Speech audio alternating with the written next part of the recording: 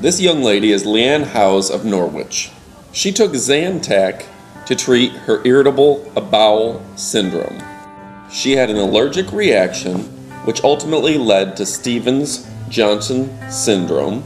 Potentially deadly syndrome is what actually killed NBA basketball player Manute Bol. Her entire body was gripped with this condition.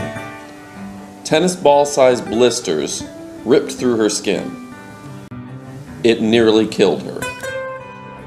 Her eyelashes, eyebrows, and nails fell out, and her weight fell to just over 70 pounds. A spokesperson from Zantac stated, "We deeply sympathize with anybody who suffers from Stevens-Johnson syndrome." We're happy to report that she did make a recovery. Although her health isn't perfect, she's 100 times better than she was at the worst of her symptoms. Please click like to support awareness of Stevens-Johnson syndrome. Unfortunately, people reported the original video that we posted about this as too graphic.